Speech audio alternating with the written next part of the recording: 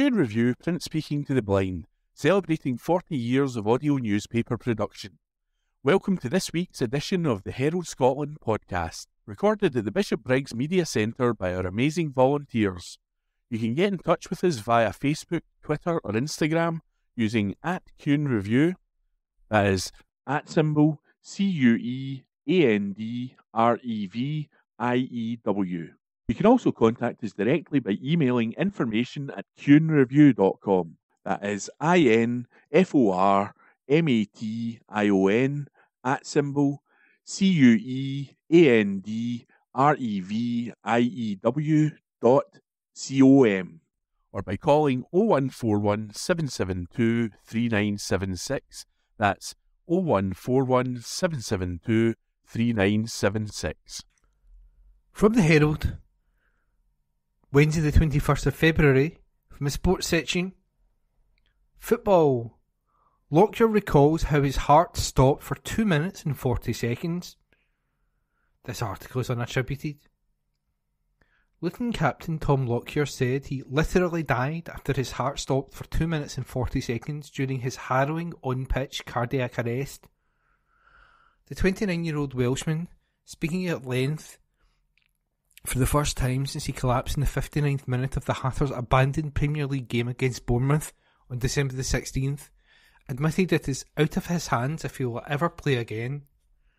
Lockyer was fitted with an implantable cardioverter defibrillator after he was hospitalised for 5 days.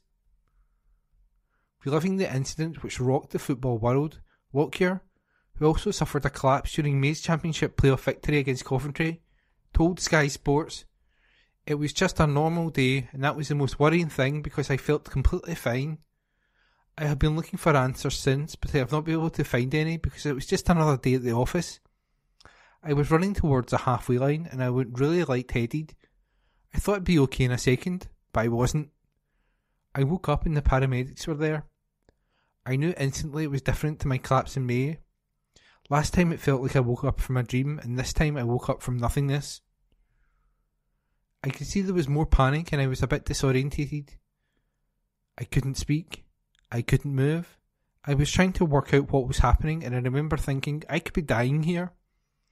It was a surreal thought to have, not being able to respond, and you can see the panic going on."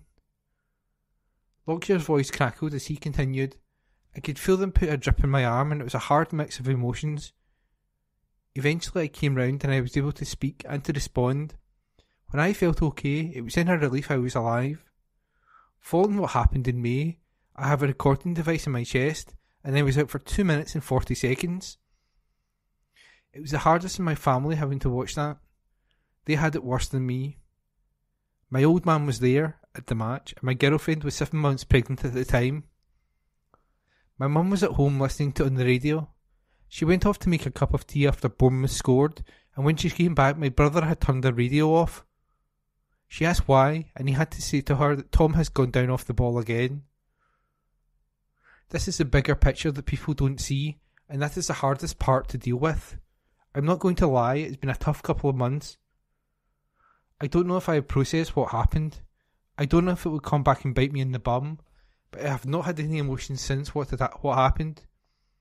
I literally died, but I have been numb to the whole thing since." Lockyer had an emotional reunion with his teammates at the club's training ground last month, his first visit to the Hatters' British HQ since the collapse. The defender hopes he will be able to return to top-flight football, but said he will be subjected to further tests before he has an answer.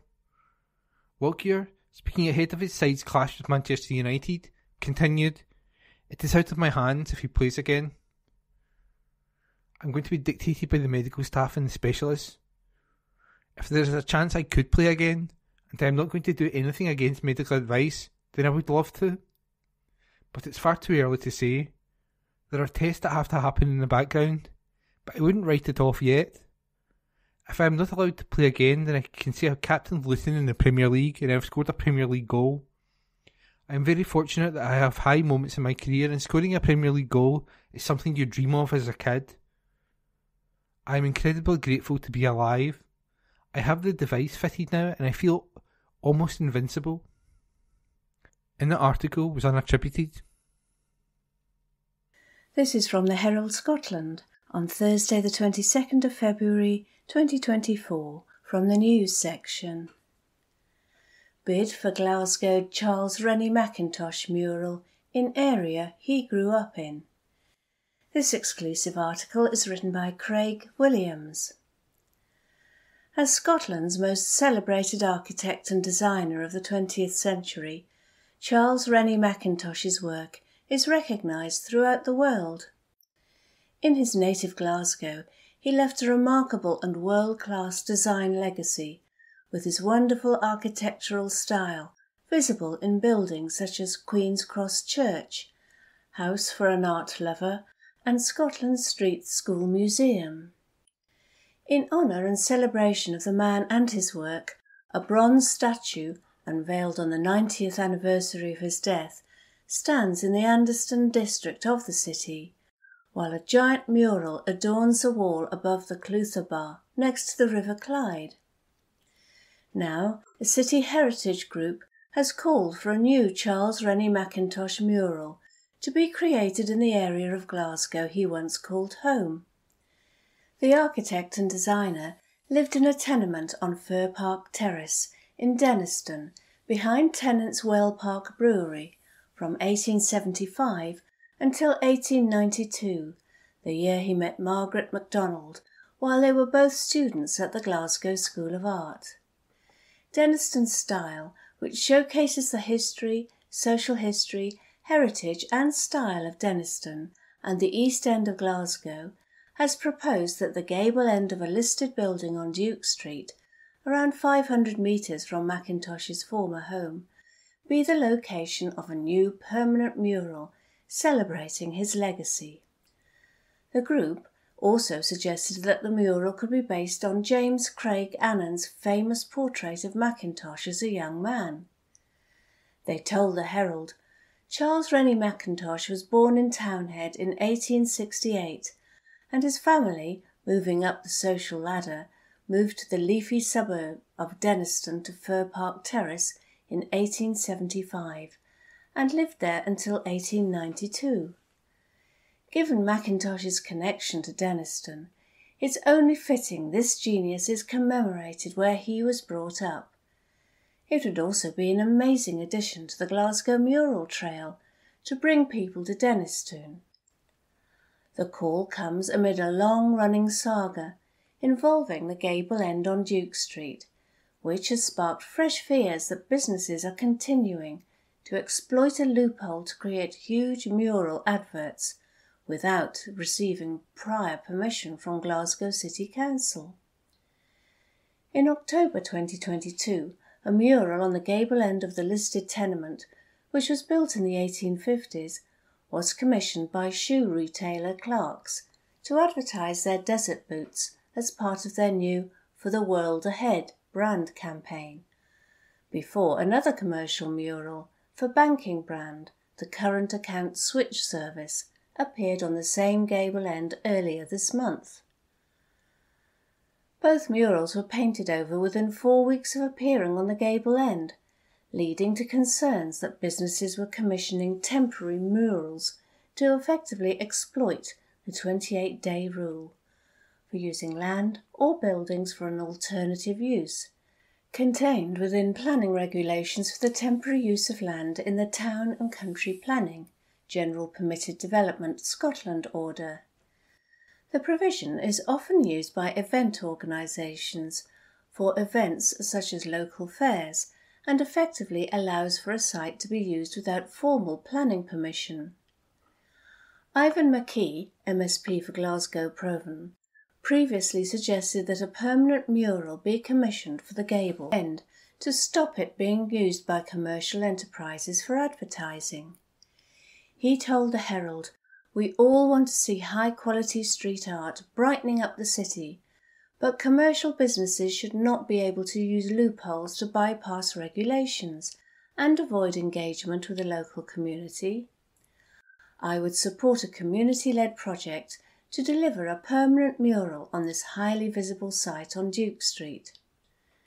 Councillor Alan Casey, who represents the Denniston ward, echoed the MSP's calls, adding, While it is nice to see this gable end brighten up an important gateway into Denistone, it is disappointing that yet again another commercial organisation is exploiting a loophole to avoid planning and advertising consent and not involving the local community. Glasgow has a vibrant and diverse range of murals across the city, which help create splashes of colour which brighten up our lanes and streets. To avoid this commercial exploitation happening in this location again, it is my hope that there will be a proper community-led project to investigate if there can be a longer-term community mural which would bring some much-needed public street art into Denistone and could have the potential to link up with Glasgow's successful city centre mural trail. That exclusive article was written by Craig Williams. This is from the Herald Scotland on Thursday the 22nd of February 2024 from the news section. El Jamel harmed patients confront Neil Gray outside Holyrood. This article is written by Katrina Stewart. Campaigners seeking a public inquiry into the actions of a disgraced surgeon held a mock funeral procession outside the Scottish Parliament. In an increasingly heated exchange, new Health Secretary Neil Gray was told progress in appointing an inquiry chairperson has been too slow and more patients harmed by Professor Sam El Jamel will die waiting for answers. Dozens of former patients and their family members held a vigil in Edinburgh on Wednesday afternoon, sitting behind a coffin and with a banner reading, "You dither, we die." Mr Gray is the fifth Health Secretary to be appointed in the time the Harmed Patients Campaign Group, led by El Jamel victim Jules Rose, has been calling for an official probe into how the surgeon was allowed to continue to work for NHS Tayside despite a litany of medical errors. Ms Rose said, "The government is dithering and meanwhile time is running out. We are going to be dying by the time they appoint a chair. The patients are understandably angry, they're frustrated and in chronic pain. We want to get this action moving." As for Mr Gray, appointed following Michael Matheson's resignation over an £11,000 iPad bill, spoke to protesters. Karen Ogg, a former nurse, scoffed at his insistence progress is being made. Ms Ogg, who was given a botched spine operation, said, "You hope you're making progress. Or you are making progress. Hope isn't damn good enough anymore." Her remarks came after Mr Gray told those gathered he hopes a chairperson will be in place in very short order. Speaking to journalists after the protest, Mr Gray said, "I wanted to offer my support to the victims of Sam El Jamel to let them know that we are making progress on the establishment of a public inquiry as soon as possible. I am hopeful that we can make a positive announcement in terms of the appointment of a chair in due course, and I understand the need for answers in these cases because, as we are hearing so powerfully, people's lives have been ruined, and we've lost lives in the interim, and people deserve to have answers." Professor El Jamel worked at NHS Tayside from 1995 until he was suspended in 2013, and the Patients Action Group for El Jamel Public Inquiry estimates 172 people are known to have been harmed by him. A public inquiry was announced by First Minister Humza Yousaf in September, but lead campaigner Jules Rose, who was Professor El Jamel's final victim, said 166 days was too long to wait for any further timeline. Ms Rose was diagnosed with a brain tumour, but El Jamel removed a healthy tear gland instead of the tumour. Protesters carried a coffin to symbolise the victims of Professor El Jamel, who will not live to see the completion of the inquiry or subsequent recommendations. Julianne Hall from Kirkcaldy had to give up her career as a hairdresser after being operated on by El Jamel in October 2009 in Dundee's Ninewells Hospital. Miss Hall has stenosis of the spine and had been booked in for the insertion of an interspinous traction device, but the surgeon, against her wishes, changed the operation the night before to a laminectomy. She said, "I didn't want to go ahead with this procedure, but I felt I had to." When she came round from the operation, Miss Hall discovered she had suffered a leak of spinal fluid because her spinal column had been punctured and nerves to her legs and feet had been severed. Prior to the surgery, she had been planning to start her own hairdressing business, but instead had to give up her work. She was bedbound for a month, and initially, she said, El Jamel refused to carry out corrective surgery, but eventually operated again, although there was no improvement to her condition. Miss Hall said, "He just kept saying, 'You look okay,' which seemed a bit strange. Since then I've suffered a lot of pain and no feeling in my legs and feet, which is so strange." She found out about the other patients around 3 years ago. Miss Hall added, "I knew nothing about this. I was led to believe I was the only one." The health board had never even acknowledged there was an error. "I have been told they cannot operate again due to the severity of the spine's condition. So I just need to get on with it. I've been left to just get on with it." I was given a few physio exercises and sent home. While she says there has been joy in coming to know the other campaigners and having their support, the impact of finding out about the dozens of other victims has been heart-wrenching. She said, "Jules is amazing. I don't know where she gets her strength from. She is unbeatable. She is always there for all of us, and there's a lot of us. I feel nothing towards El Jamel. I am just so mad. I am so annoyed and so angry. I'm so mad not to see him and for him not to be involved in any of this. He was just never to be seen again." The public inquiry will make a huge, huge difference just to get everyone heard. There's a lot still to come out. We've just scraped the tip of the iceberg. Professor El Jamel is now believed to be operating in Libya, with ministers previously hinting the disgraced surgeon could eventually be extradited back to Scotland. Scottish Tory leader Douglas Ross said it was a disgrace that victims had to gather outside Holyrood for the 5th time. He said, 5 months on, another new health secretary, and there is still no date for the public inquiry to begin. People need answers. They have been so badly treated, first of all by El Jamel and then by NHS Tayside. I think it's hugely regretful and deeply disappointing that they've had to come back to Parliament to get what they were promised. That article was written by Katrina Stewart. This is from the Herald Scotland on Thursday the 22nd of February 2024, from the news section. Harris Tweed Hebrides chairman honoured for work to revive industry. This article is written by Craig Williams. The chairman of Harris Tweed Hebrides has been honoured with the prestigious Textiles Award. Ian A. Mackenzie was presented with the silver medal at the prestigious Worshipful Company of Weavers Textile Awards in recognition of his contribution to the textile industry, specifically for his work to revitalise the Harris Tweed industry. The award was presented by the Right Honourable Lord Mayor Alderman Michael Manelli at an event at the Sadler's Hall in London on Tuesday. Mr. Mackenzie has worked in the Harris Tweed industry for 50 years, starting as a home weaver, then as the Chief Executive of the Harris Tweed Authority, prior to the formation of the Harris Tweed Hebrides, when he became the company's first Chief Executive, followed by his current role as Chairman.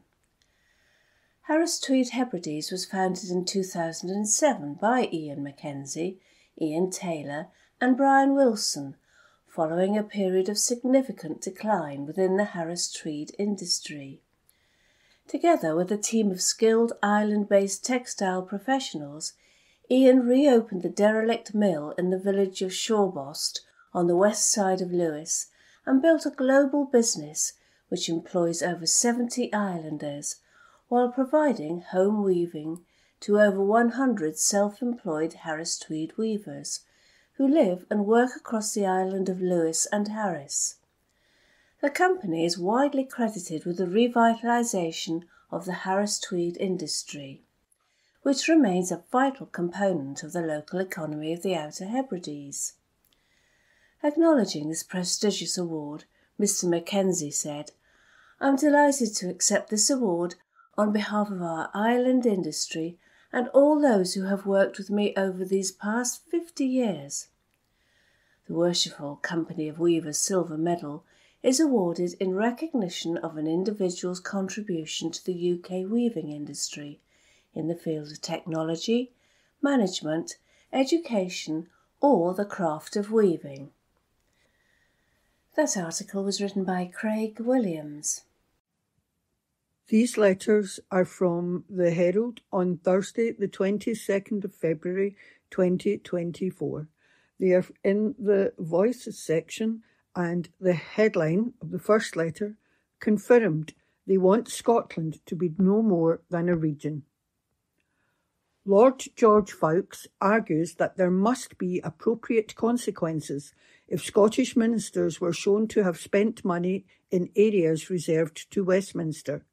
Why we must rein in SNP abuse of taxpayers' money. Herald Scotland, February 21. In particular, he is concerned spending on what he describes as embassies, the 9 offices in Europe and North America paid for from the Scottish Government's international and European relations budget of £35 million in the coming financial year. As a benchmark, the £35 million expenditure complained of is a tiny part of the Scottish Government budget of £59,706 million in the coming financial year.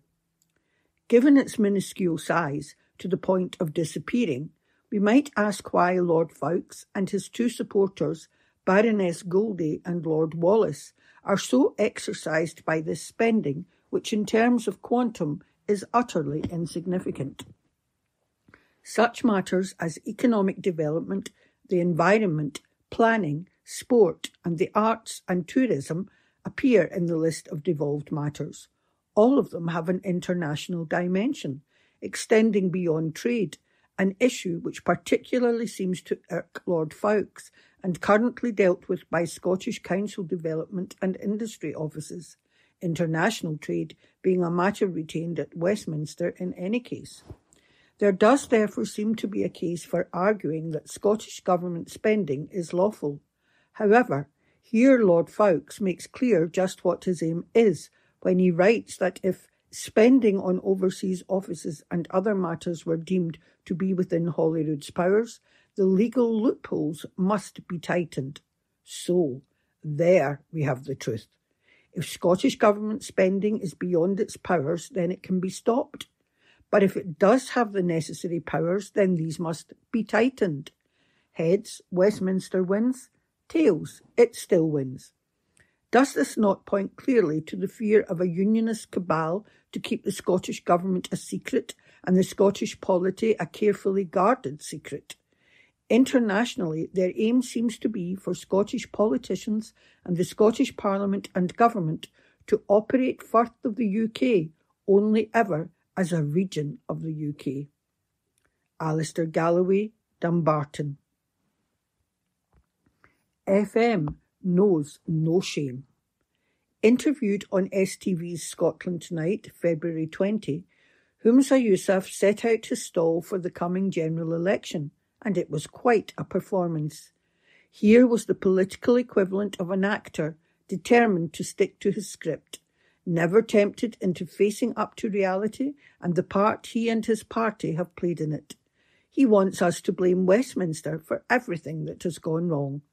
After 17 years of the SNP in power, he pretends the inept government that he leads has done a good job in all the critical public services that we see struggling to deliver the basics that we all so depend upon.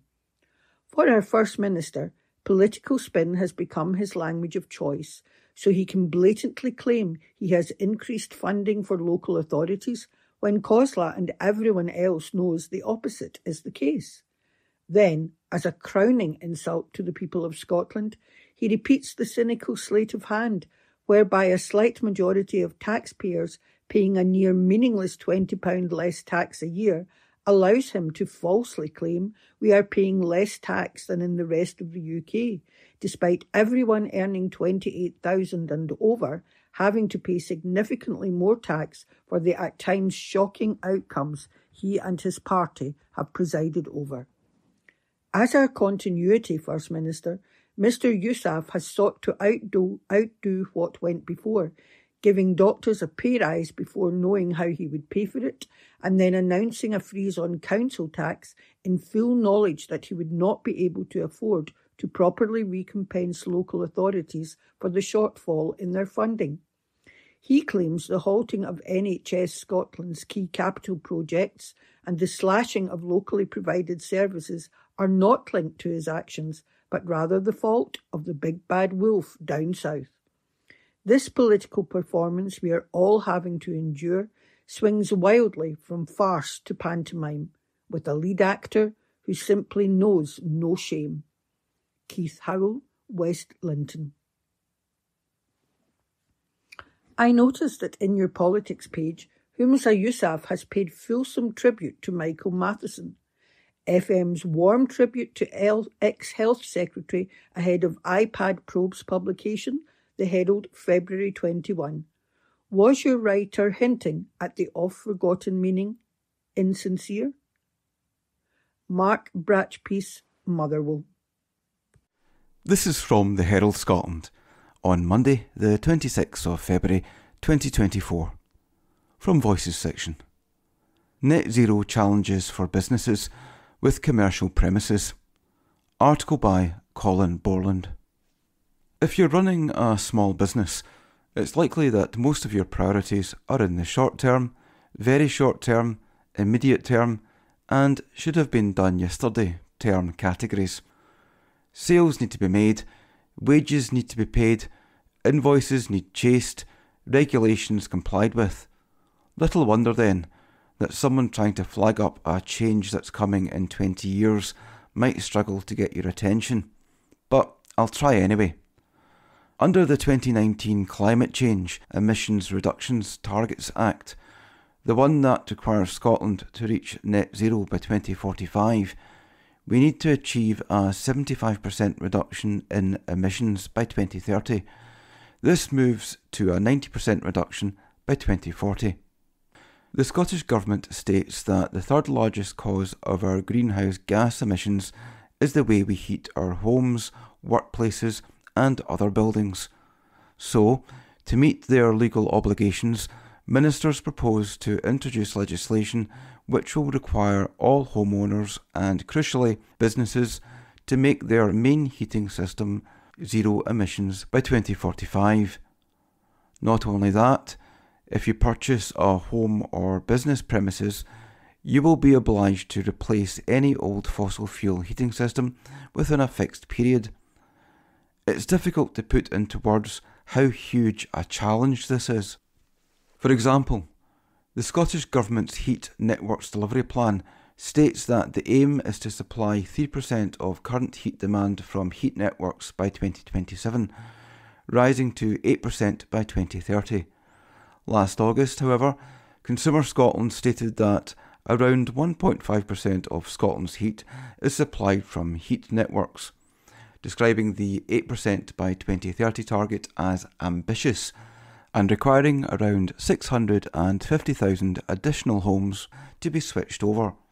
Further, last year, almost 2/3 of small firms told our Big Small Business Survey that they had a limited or no understanding of how their business will be impacted by the shift to net zero. 3/5 said there wasn't enough support available to cushion the impact of their transition to net zero on their business. So, there's quite a way to travel, and lots of questions about how we actually get there. Not least, how are we paying for all this? I scarcely need to point out that small businesses are not exactly awash with spare cash at the moment, and FSB figures from last year showed that more than 80% of Scotland's small businesses had not engaged with government net zero support initiatives. Thus, the financial support on offer needs to be clear and practical before any more obligations are enshrined in law. It's clear that there will also need to be exemptions or extensions for those who can't practically meet the new standards. This might extend to certain types of premises that are particularly difficult to modify due to particular characteristics or the owner's own circumstances. However, businesses will need to know exactly what these exemptions mean and how they'll work before making any financial commitments. But of course, it's not all about costs. There are also, if we do it correctly, significant business opportunities in all this work. The question, though, is whether the supply chain is ready. How do we ensure the availability of the proposed clean heating systems, such as heat pumps, modern efficient storage heaters, and heat networks? Will small businesses be encouraged to design, build and supply the components for use in Scotland? How can these massive programmes be designed so that they can be delivered by smaller local firms, not just huge multinational contractors? Also, how do we link up schemes to get domestic properties up to the new standards with those looking at commercial premises? If, say, tenement flats in a town centre are being upgraded, how do we make sure the shop units at street level are also retrofitted at the same time? All these points and more will need to be addressed in the forthcoming Heat in Buildings Bill, on which the Scottish Government is currently seeking views. I don't imagine that the consultations section of the Scottish Government's website is your most visited internet bookmark. But if you do any business from a commercial premises, it's worth having a look before the consultation closes a week on Friday. It might not be a now problem, but it's coming over the horizon and we can't ignore it. Colin Borland is Director of Devolved Nations for the Federation of Small Businesses. This is from the Herald Scotland on Monday the 26th of February 2024. From Voices section. Police Scotland. The growing problem of what crime is. Article by Mark Smith, feature writer. There was a bit of a stooshy this week over reports the police in Scotland will no longer investigate every reported crime. The Tories called it dangerous. Labour said trust in the service would be damaged. And the Police Federation said the public was being badly let down. Not a good day for police PR. On the face of it, the criticism is understandable. Someone breaks into your shed and steals your tools. Your bike's nicked from outside the co-op. Your jacket goes missing from the pub. And when you report it to the police, they say, "Sorry sir, madam, other. We will not be investigating this offence. Have a nice life. Yours sincerely, Police Scotland." Of course, it wouldn't be said in those exact words. The official jargon is the crime has been directly filed, but the consequences are the same. The offence is recorded in the system, and that's the end. No further investigation. A decision to directly file in this way would only be taken, say the police, if there was no reasonable lead. But what are we really talking about here? Some of the critics seem to be suggesting Police Scotland will now be routinely turning a blind eye to all minor crimes. But that's not quite true. Every reported offence, no matter how minor, will be assessed, but a decision will then be made about what the proportionate response should be. If there's no clear lead to follow up, it'll be dropped. That's going to be frustrating, obviously, for the guy who's had his bike nicked from outside the co-op and anyone else in similar circumstances. But it's important to check how we feel about such cases and what the police and the courts should be doing about relatively minor offences. We also need to look at why the police might be making this decision now, and more broadly, whether they're getting their approach to crime right. The police say they took the decision after a successful pilot in Aberdeen, but there's more to it than that, some of it troubling. First, the police approach to minor offences. It's reasonable for the Tories to ask which crimes will be affected by the extension of the pilot, and how the police will make their decisions. But the logical conclusion of their criticism is that the police should be investigating every minor offence with the same rigour and persistence, and that's never been the case. Decisions have always been taken about the importance of an offence and the likelihood of a successful result, and for obvious reasons, resources are finite, and always will be. Worrying about certain minor offences not being pursued is also looking at the problems with the justice system the wrong way round. Speak to anyone who works in a prison and they'll tell you that we're still sending too many people to jail for relatively trivial offences. In other words, one of the big problems with justice isn't that we're failing to pursue minor offences. It's that we're pursuing them way beyond the point where it's reasonable to do so. None of that disguises the real reason the police have made the decision they have. Labour says the SNP should give the police the resources they need to keep neighbourhoods safe, but given we'll never be safe from the risk of some crime, that sounds like a recipe for infinitely increasing funds.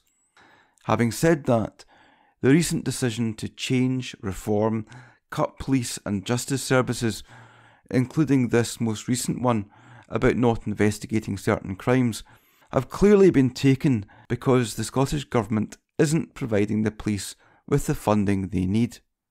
You can see the consequences of that failure all over the place. Last year, for example, I spoke to several police officers who told me what was happening at Glasgow's CCTV Operations Centre in London Road. Basically, the place is now no longer monitored between 3 AM and 3 PM, restricting a service the police rely on. And it's because of budget pressures. The same applies to the recent decision to restrict police attendance at mental health related incidents.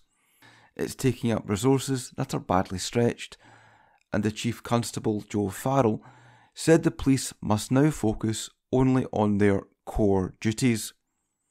But let's look at what the core duties apparently are, because there's some confusion, including in the police and in government, and that's a problem for a service struggling to cope.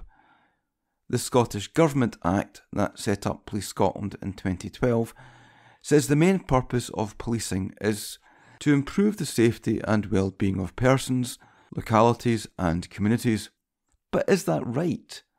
Why no mention of crime? Shouldn't that be priority number one? Perhaps then the well-being of persons, whatever that might be, would be taken care of. The really woolly focus on well-being, which comes directly from the top, may also help explain why a force that's having to make cuts is actually expanding in another area that has the potential to suck up precious resources. You may have noticed over the weekend that Police Scotland were posting on X about hate crime. Hate has no place in Scotland, they said. There was also a link to a Crime Stoppers website that defines hate crime. A lot of time and money is being spent in this area ahead of the launch of a new specialist unit to enforce the SNP's Hate Crime and Public Order Act. The concern many of us have is that the perfectly reasonable and proportionate approach the police are now going to take to some minor crimes will not be applied in the same way to hate crimes. The definition the police were pointing us to at the weekend is shockingly vague and misguided. A hate crime, it says, is any crime which is perceived by the victim or any other person as being motivated by malice or ill will towards a social group. In other words, one of the ancient cornerstones of Scots law that the intention of the perpetrator is crucial has been scrapped, ditched, chucked out the window. What this logically means, if this is the definition the police will apply, is that officers will have to accept complainants at face value whenever they say they've been a victim of a hate crime, and the potential consequences of that are obvious. Certain people and certain opinions being classed as hateful for potentially trivial or vexatious reasons. It's been called the weaponisation of hate crime, and it has the potential to be a big and growing problem for Police Scotland. The answer, and there's still time to do this, would be to apply the test of proportionality and reasonableness, which Police Scotland say they're going to apply to certain minor crimes, to hate crimes too. Hate crimes are a real thing. Of course they are. But so is the phenomenon of perfectly reasonable opinions being labelled as hate crimes, and so the police should be considering in every case whether it is serious and whether it should be investigated or followed up. They should also absolutely be considering the intention of the person who made the comment. This is all good legal common sense, I would have thought, but it especially makes sense in a landscape where the police are struggling to fund their work and are being forced to make cuts. They need to spend wisely and they need to prioritise their resources, and that must mean, in the never-ending story of austerity, shifting their focus from certain areas, minor crimes that are never likely to be solved, and personal opinions that should never be considered a crime in the first place. That article was by Mark Smith. This is from the Herald Scotland on Monday, the 26th of February 2024, from Voices section. Praise for tenacious and clever small businesses. Article by Dominic Ryan. The UK's leading membership organisation for small businesses and the self-employed has praised the fighting spirit of companies throughout Scotland. Colin Borland, Director of Devolved Nations at the Federation of Small Businesses, FSB, also spoke about the importance of being part of a supportive community in order to succeed in today's harsh economic environment. Speaking on the Go Radio Business Show with Hunter and Hoy, Mr Borland said, "Scotland's small businesses have responded to the current challenges. They've been tenacious. They've been really clever and have adapted." As of March 2023, there was a total of 338,385 small and medium-sized enterprises operating in Scotland, providing an estimated 1.2 million jobs. The FSB, meantime, has a current membership of 15,000 in Scotland, with the primary goal of helping companies achieve their ambitions. My message here is, if you're a small family business, there is a huge umbrella group in the FSB that you can be part of. It's got your back. It's also a genuine community, said Mr Borland. For example, we do a lot of trade shows, exhibitions and expos, and we get the brand out there.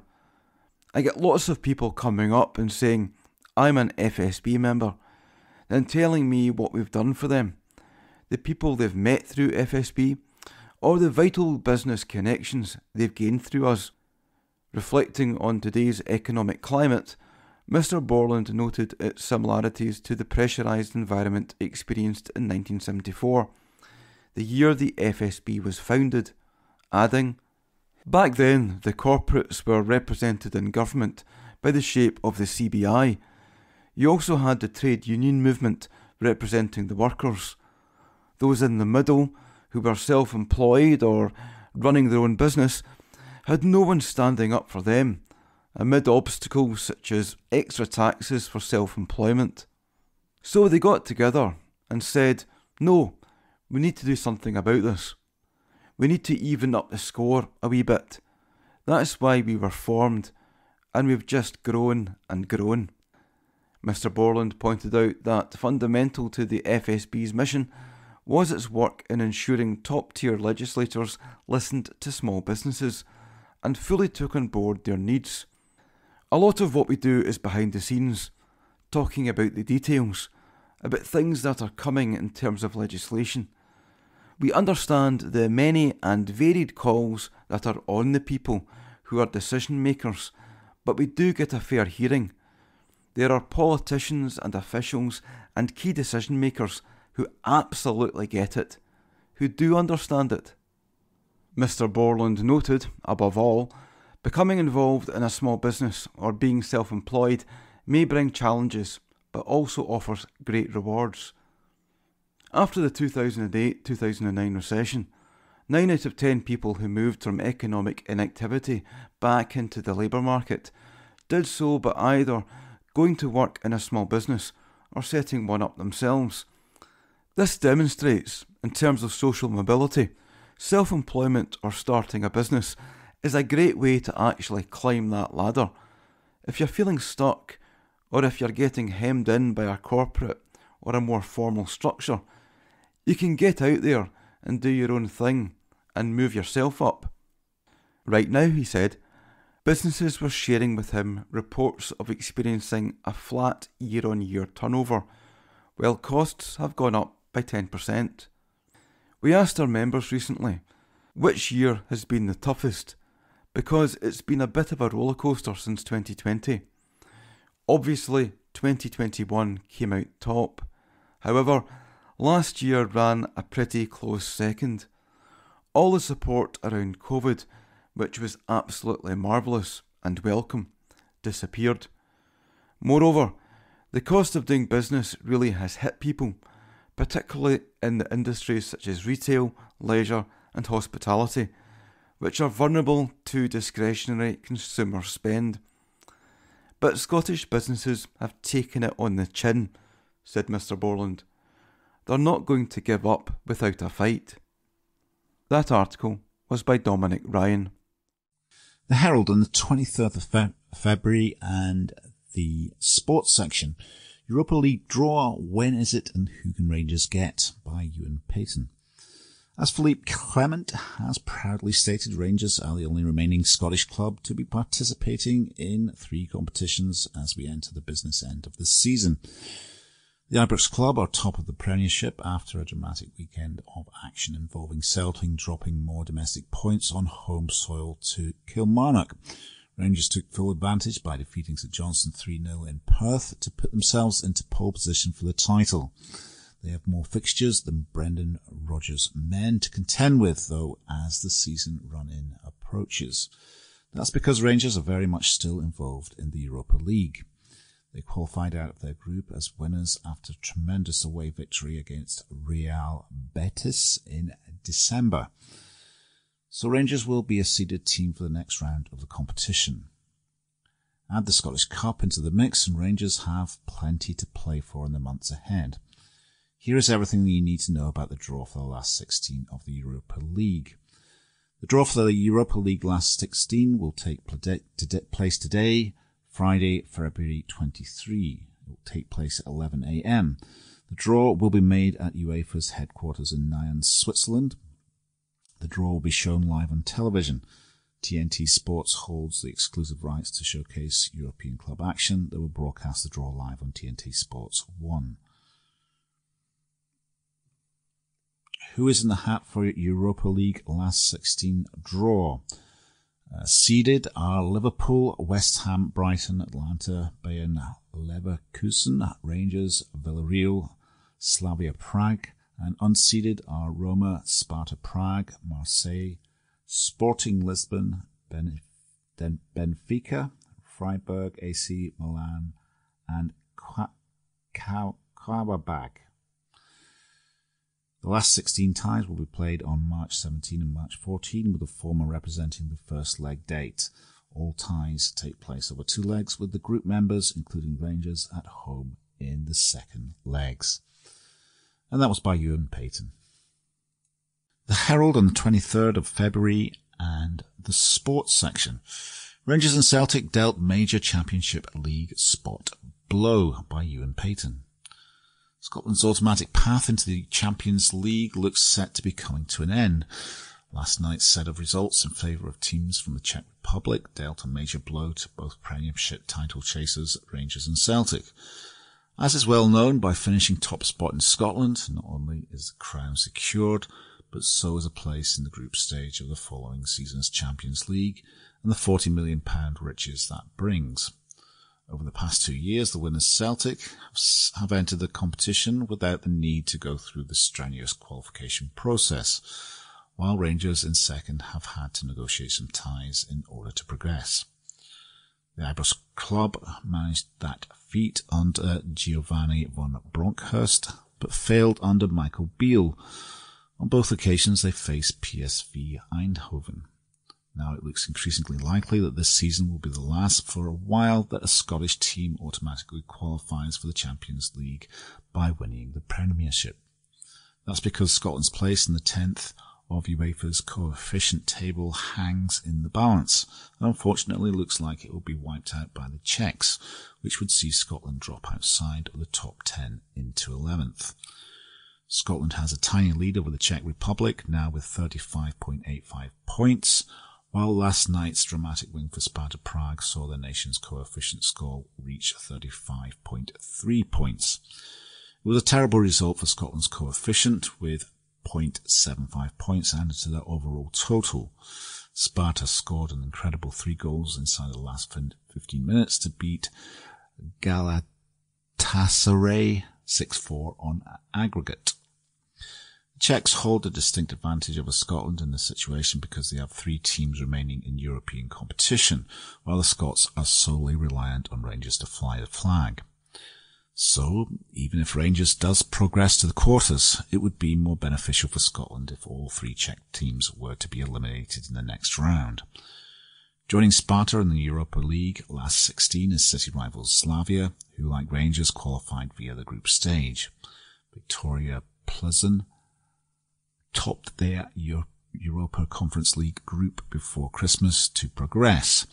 While it's definitely a concern for the future, the winners of this season's top flight in Scotland will still enjoy their participation in the revamped Champions League next term, with that much unaffected.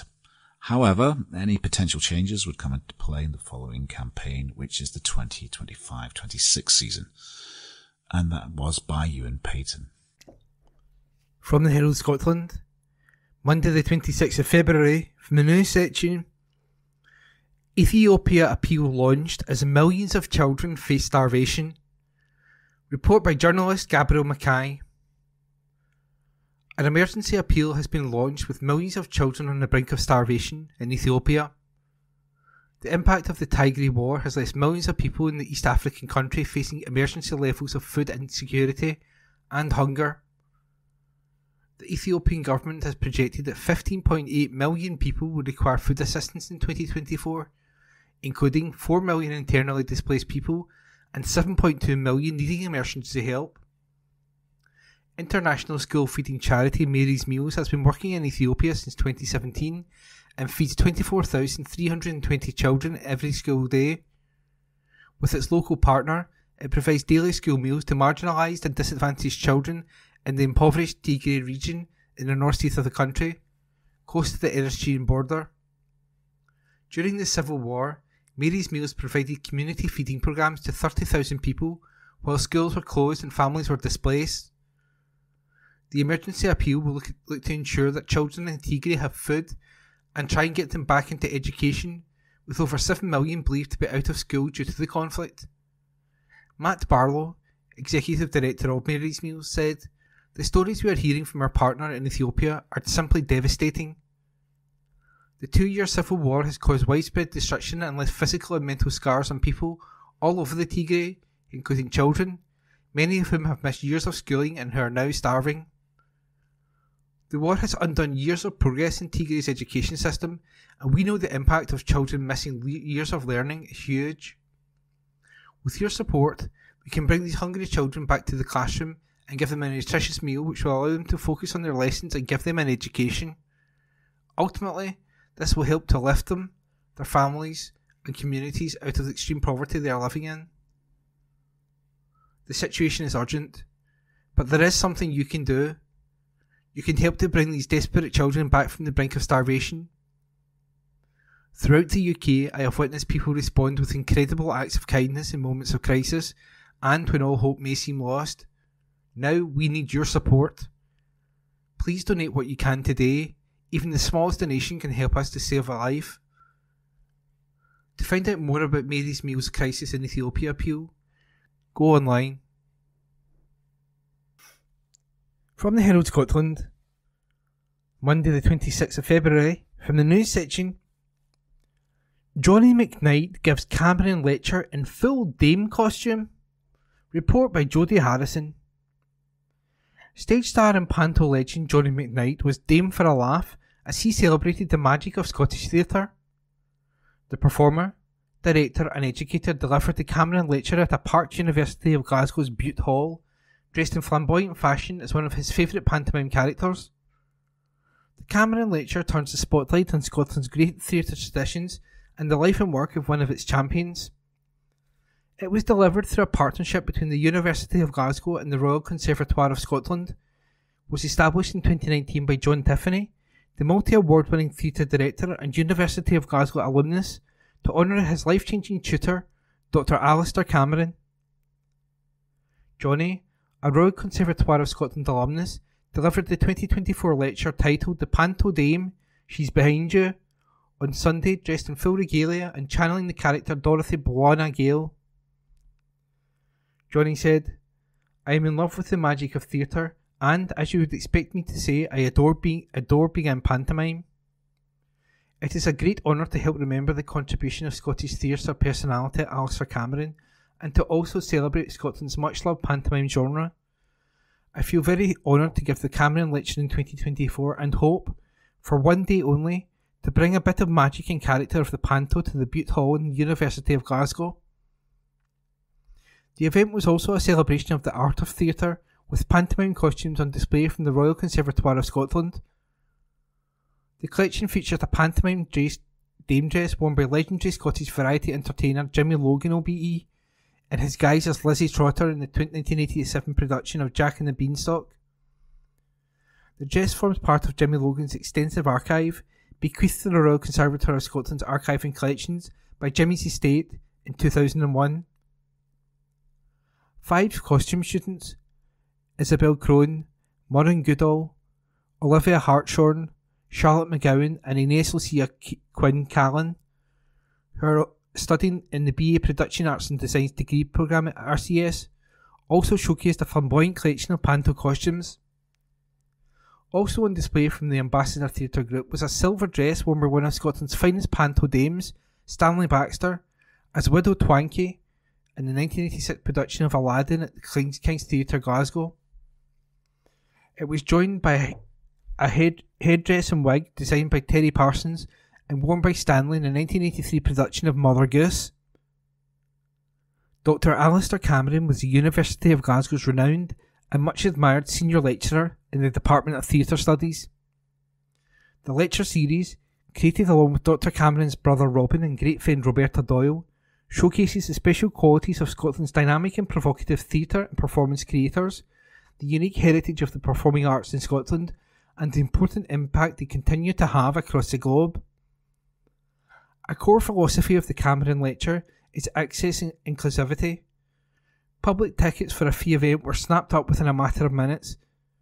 An allocation was also reserved to enable students and staff from both institutions to attend. John Tiffany, whose credits include Harry Potter and the Cursed Child in London's West End and worldwide, and the National Theatre of Scotland's seminal Black Watch, said, "Alistair was a hugely inspiring and inspirational teacher who was wonderfully kind. Following his premature death at just 41, it felt fitting to create a lecture series that celebrates and highlights his love of Scottish theatre and its practitioners. It is so strange to realise that the second lecture has been held in the 30th anniversary year of Alistair's untimely death. I'm so thrilled that the exceptionally talented Johnny McKnight has agreed to give this year's Cameron Lecture.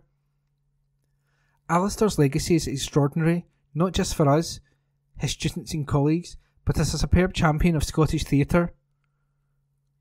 I am delighted that Alistair's remarkable legacy is now being shared with a wider audience through these lectures and held at the University of Glasgow, which he loved dearly.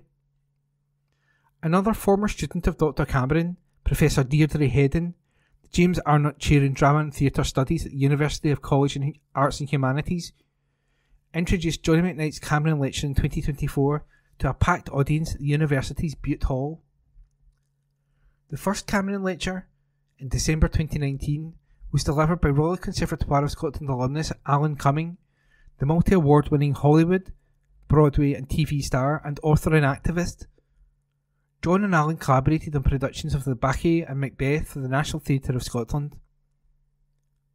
In the inaugural lecture, Alan charted his journey from growing up in Perthshire to studying at RCS and a career that has taken him from stage to screen, from smash Broadway musicals to blockbuster movies and water-cooler TV shows. And that article was by Jodie Harrison.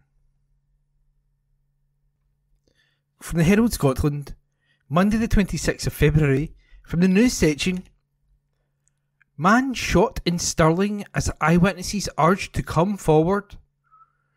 Article by Gabriel Mackay. A man was shot on his doorstep in Stirling in an apparent targeted attack as police appealed to the public for information. A 38-year-old man in the Winds of Milton area of the city was assaulted with a firearm at a property in Randolph Crescent. The man was taken to Queen Elizabeth University Hospital in Glasgow, where he was treated for a minor injury and then discharged. Police believe he was deliberately targeted. Detective Inspector John Curry of Stirling Police Office said, "Since this incident was reported, we have been carrying out extensive inquiries in and around the local area along with gathering and studying a large amount of CCTV footage. We believe this was a targeted attack and are following a number of lines of inquiry. We would appreciate any assistance the public can give us in identifying who is responsible for this reckless and dangerous act. If you were in the area of Randolph Crescent around 8 p.m. on Monday, 19th of February, or have information that could assist our investigation, please contact us." A silver or grey Kia Sportage was seen in Randolph Crescent and Glasgow Road around the time of the shooting. We would urge anyone with information on this car or anyone with dashcam or personal footage to review it and get in touch if you hold any detail on this. A Kia Sportage matching the description of the one seen in Randolph Crescent was found burnt out near the A71, Ayr Road, Shotts, around 11:10 p.m. that same evening. It is currently undergoing forensic examination, and again, I'd ask if you have any information regarding this to please come forward. Additional policing patrols remain in the area to provide public reassurance while we investigate this crime.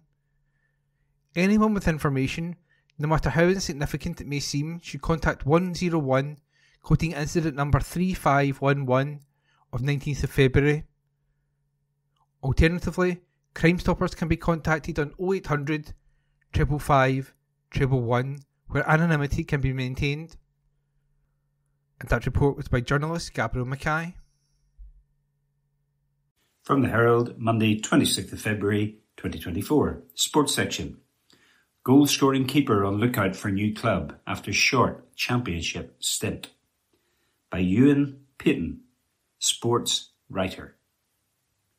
He became an internet sensation with one kick of a ball. That's because it's not every day you see a goalkeeper scoring, nor playing as an outfield player. Alistair Adams scored a thunderous half-volley from 30 yards a little over 2 months ago for Arbroath, as he was the unlikely hero in helping the championship strugglers secure a point at Raith Rovers. Now the 32-year-old is on the lookout for a new club after it appears he's been let go by Jim McIntyre's side. He took to social media to confirm the news last night. He wrote, "Played 5, won 3, drew 2, lost 0. Clean record, 1 goal and a few unforgettable moments. Don't know what's next, but what I do know is I'm hungry and ready to work. Anyone want a goalie? Let's go." It's some record for a substitute goalkeeper whose tremendous goal went viral on various social media sites after the game on December the 30th. The humble backup cemented himself as Red Litchie's cult hero with the incredible strike, with the game finishing 2-2 at Starks Park. With all 3 outfield subs already on the pitch, McIntyre had no choice but to send Adams on, up top when Aaron Steele pulled out injured. The towering goalkeeper made his presence known as he ruffled more than a few feathers in the Rovers' back line. He unleashed an unstoppable strike from distance to give Kevin Dabrowski no chance. After his stunning strike, he said at the time, "All the boys have come together. It's not just about me. We've got a thin squad and hopefully that will be rectified over the next few weeks. But all the boys have dug in since the new gaffer took over." He asked me if I was willing to go on. I said, of course, I'll go and help the team. When I went on, everyone in the stadium thought it was a joke, but one person didn't. I'm confident in my abilities and I know I can play a bit. But obviously I didn't expect that. I just thought I'll have a go, and it was just instinctive. It was one of those situations where nobody's expecting anything from you. It's almost like playing football at the five-a-sides with your mates. I said to the gaffer as well, I'm just going to go on. I'm not going to stand about and make myself look stupid. That article was by Ewan Payton. From the Herald, Saturday, 24th of February, 2024. Sports section. Scotland 30, England 21. Van der Merwe scores stunning hat-trick in Calcutta Cup win. By Anthony Brown. Magnificent Duhan van der Merwe became the first player to score a Calcutta Cup hat-trick for Scotland as they soared to their fourth consecutive victory over England in an intoxicating Guinness Six Nations showdown in Edinburgh. The jet-heeled wing, who scored a stunning double at Twickenham just over 12 months ago, had the home crowd in raptures as he produced a Murrayfield masterclass to inspire his team to a 30-21 victory and move to within one of Scotland's all-time career record try scorers, Stuart Hogg. England started brightly and opened up an early 10-0 lead, with George Furbank scoring his first international try. But Steve Bothwick's team offered little thereafter as their unbeaten start to the championship shuddered to a halt. Remarkably, the Red Rose have now won only one of their last 7 meetings with Scotland. Led into battle by courageous captain Jamie George just over a week after he lost his mother to cancer, England made a strong start. Having forced the Scots back from the outset, the Red Rose got themselves ahead in the 5th minute when Northampton fullback Furbank, making his first start in almost 2 years, bounded over gleefully from close range after being played in by Elliot Daly at the end of a brilliant move. Scotland suffered a further setback moments later when Xander Fagerson had to go off for an HIA, although the influential prop was able to return to the fray in the 18th minute. By that point, England had opened up a 10-0 lead, with Ford kicking a penalty in the 15th minute. Scotland had been in a state of disarray for most of the opening quarter, but they suddenly sparked into life and got themselves back into the game in the 20th minute. Hugh Jones made a dash for the line on the right after being dragged to the ground. The centre flipped the ball up into the path of Van der Merwe, who produced a superb piece of skill to find a gap and bolt over. The early wind had been removed from England's sails, and Van der Merwe edged the Scots in front on the half-hour mark with a breathtaking score from his own half. As the visitors mounted an attack, Ford's heavy pass bounced off the face of Furbank and into the hands of Jones, who instantly offloaded to Van der Merwe 60 metres out. The wing put on the afterburners and raced clear up the left, leaving a trail of white jerseys in his slipstream. Finn Russell added the extras before stretching the host advantage to 17-10 with a penalty shortly afterwards. England were wobbling, but Ford kept his cool to reduce their interval deficit to 4 points with an opportunistic drop goal from 35 yards out. Scotland suffered what appeared to be a blow within seconds of the second half kicking off when Sion Tuipulotu limped off to be replaced by Cam Redpath. However, the substitute centre was instrumental in the host going further ahead in the 45th minute when he burst through a gap on the halfway line. A ruck ensued as Redpath was halted in his tracks, and Russell produced one of his trademark crossfield kicks out to the left for Van der Merwe, who burst over for his hat-trick and his 26th try for Scotland. Ford reduced the deficit to 24-16 with a penalty in the 50th minute, but Russell put the home side firmly back in command with a couple of penalties either side of the hour mark. England, having offered little since the opening quarter, gave themselves a glimmer of hope in the 67th minute, when replacement wing Emmanuel Faye Waboso bolted over on the left. Finn Smith, with the chance to bring his side within a converted try of victory, hit the post with a conversion, leaving the Scots 9 points ahead and able to see out the remainder of the match in relatively comfortable fashion.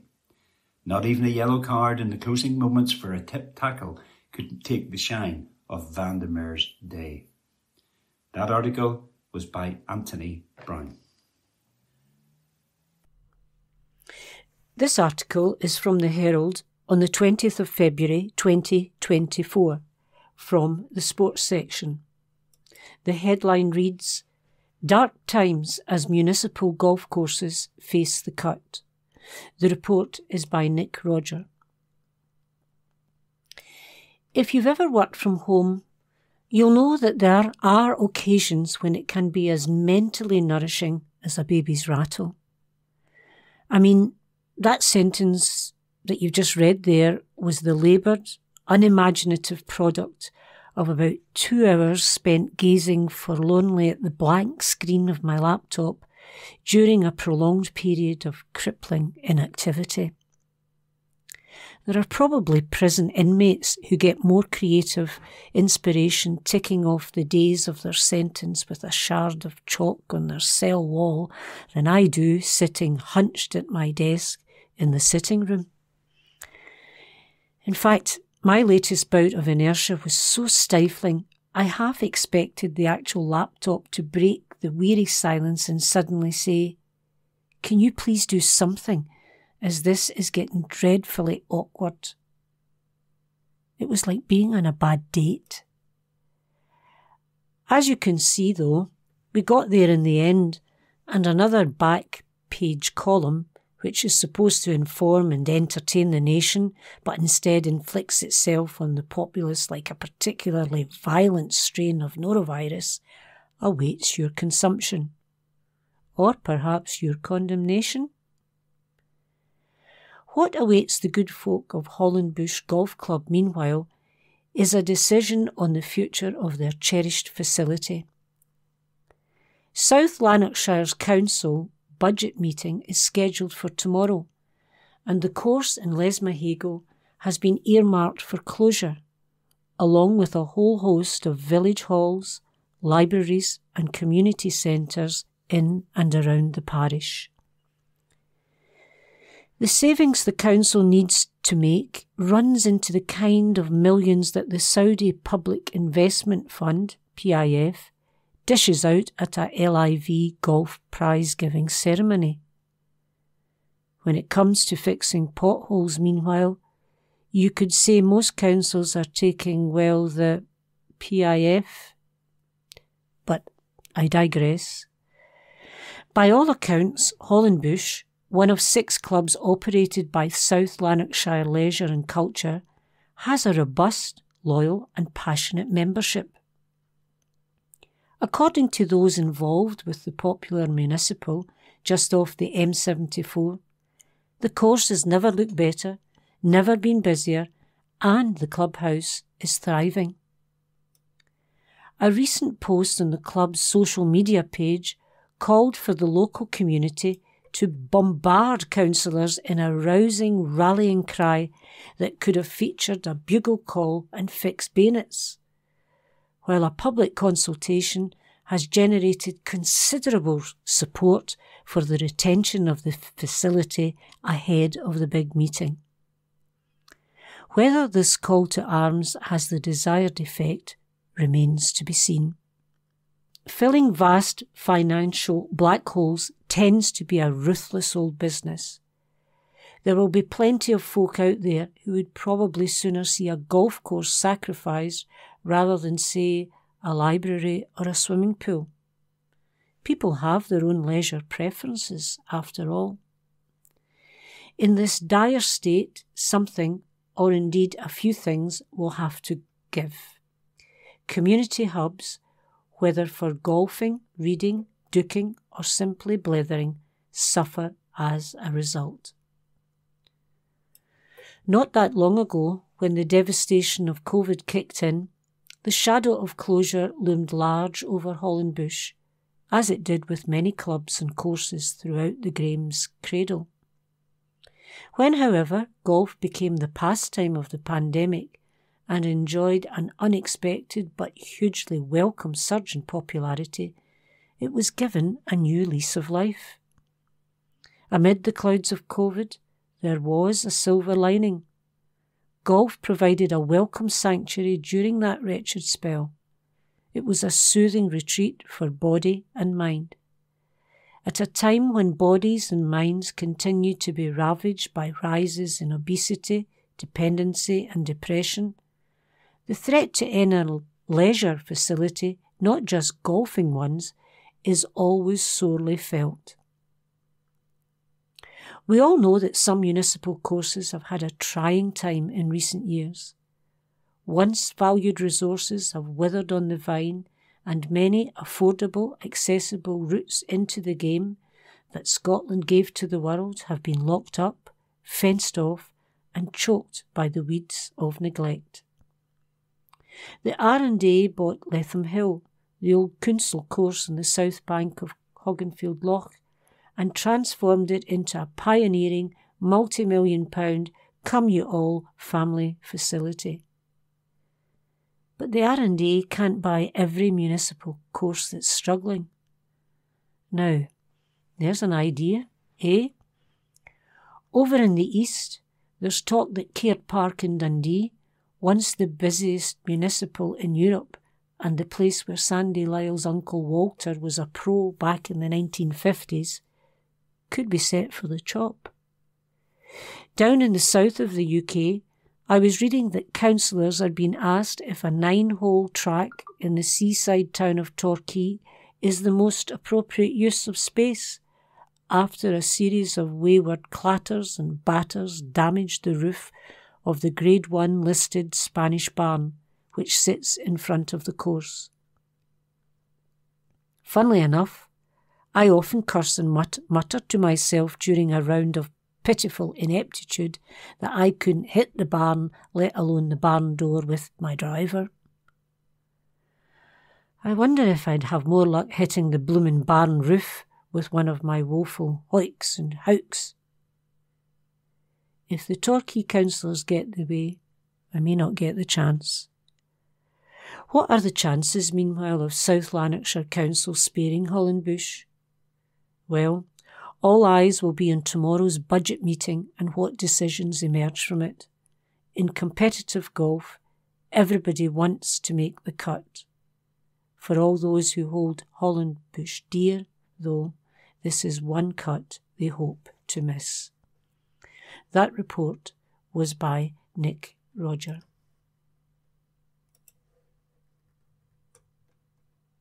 The Herald on the 27th of February and the Arts and Ents section.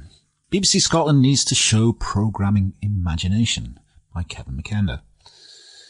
At the end of my interview with Stuart Cosgrove yesterday, he said this: I'll probably get effing sacked from Off the Ball now. The prospect of him being removed from the longest running football show on UK radio for some reasonably expressed criticism about BBC Scotland is a remote one. And there was a twinkle in his voice as he expressed his fear. And besides, the longevity of Off the Ball is because it doesn't treat its core audience with the condescension and contempt it gets from Scotland's state political and medium Duma. In Scotland, the nation's privileged and state-funded broadcaster gets a bit prickly when anyone seeks to criticise it. In 2022, I was effectively cancelled from a forthcoming appearance on 7 Days for having offered some mild criticism of the BBC's absurdly over-the-top coverage of the late Queen Elizabeth's funeral. My colleagues can't be expected to overlook your criticism of them, I was told. Prior to this, the weekly media show which Mr. Cosgrove presented on Eamon O'Neill was abruptly axed by Box's Pacific Key, despite it being universally acclaimed for its authoritative and grown-up approach to analysing the previous week's major news stories. The show aired each Thursday around lunchtime and was everything you'd expect from Scotland's national broadcaster. It sought to explain the reasons why various media outlets covered these stories in the way that they did. It provided intense and detailed analysis of ongoing international stories, and it didn't spare the print and broadcast media trenchant criticism if they felt it necessary. This occasionally included BBC Scotland. I've since been told by a well-placed source within the Pacific Key that one or two senior executives were furious at such criticism and had been targeting this show for a while. It was never adequately replaced and now exists as a weekly podcast with guests, which easily outstrips any of what passes for BBC Scotland's political coverage. My interview with Mr. Cosgrove occurred at the same week that the BBC Scotland announced it was axing 3 programmes which were expected to form the political and cultural backbone of the New Scotland channel when it was launched 5 years ago. Very few people could have been surprised when time was finally called on the 9, 7 days, and the edit. The viewing figures alone were so low that you ought to have considered inviting in the studio as means of significantly increasing them. Pleasingly, the much higher quality debate night has survived and thrived. It's not that the presenters lack talent, just that the format seemed to reflect a troubling air of condescension by the supercilious broadcast media elites about the attention span of the punters. Let's break the big, complicated stories into bite-sized portions and make like the cast of Friends in Central Perk. BBC Scotland's head of news and current affairs was brought in to paint some lipstick on the situation. In any other business, he'd be getting these jotters for such a prolonged and manifest failure on his watch. BBC Scotland, though, is a swollen and unaccountable organisation where the senior executives swarm through its massive and scandalously underutilised aircraft hangar headquarters, knowing they never have to face any consequences, such as the gilded life of a senior public servant in Scotland. And as Mr. Cosgrove pointed out in our interview, the timing of the 9 did it few favours with the dynamics of mid-late evening viewing habits. He also expressed some mild astonishment that no cuts to staffing levels accompanied the announcement of the demise of these programmes. He wasn't channeling disdain for people's livelihoods, merely that all patterns of employment which have been ditched in other media organisations not supported by the taxpayer still reign in this bloated corporation. This effectively acted as a bar to innovation, risk, and genuine creativity. He used the publisher/broadcaster model, which was key to Channel's 4 success, and which drives Netflix and the other streaming platforms. Even the Scottish Government's recently published paper on broadcasting in an independent Scotland was glazed with caution. There was no consideration of radically altering the existing model. In Ireland, the state broadcaster RTE has both a licence fee and can sell commercials. In Denmark, there isn't the equivalent of a Danish 6, but rather a suite of 5-minute regional bulletins that go out every hour on the hour.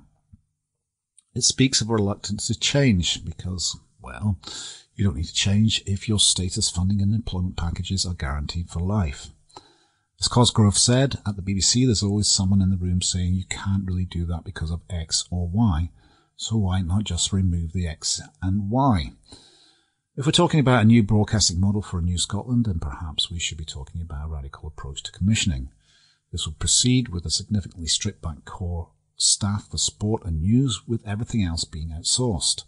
It would encourage talent spotters to comb Scotland in its entirety, looking for fresh talent, whose ideas are not then repackaged and offered on a begging bowl at a monthly meeting in London. BBC Scotland uses millions in public money to gain a monopoly in football coverage by edging out all competition. It wouldn't matter so much if it was any good, but Radio Clyde and the other regional independents are far better with a fraction of the budget. All of its football coverage could be outsourced or co-produced. The possibilities of co-productions with independent filmmakers funded by all of the regions is evident in the current 3-part series Pitch Invasion, How the Scottish and Irish Changed Football. This was made by a small Northern Ireland television production company called Double Band, who received core funding from BBC Northern Ireland, BBC Scotland, and at least one other independent funding stream. This model could underpin BBC Scotland's entire drama and documentary output. The brave face which BBC Scotland contrived to produce as it zeroed its 3 main news and culture programmes will include a new topical current affairs series which will be published as a podcast on BBC Sounds. Really? Is that it? How many months of bashing heads together and returning tickets to London did it take to produce that one? The whole world is doing podcasts, and it will always do them better than BBC Scotland. This has echoes of the corporation using its state-funded muscle to hire print journalists to produce regional blogs. This low-grade, anodyne, bloodless journalism, which has undercut Scotland's vibrant local newspaper sector. Nothing in BBC Scotland's new plans suggests it won't be anodyne and bloodless either. And that was by Kevin McKenna. That concludes this week's edition of the Herald Scotland Podcast. Please remember to subscribe to our channels at Hear and Review and to tell your friends about our service.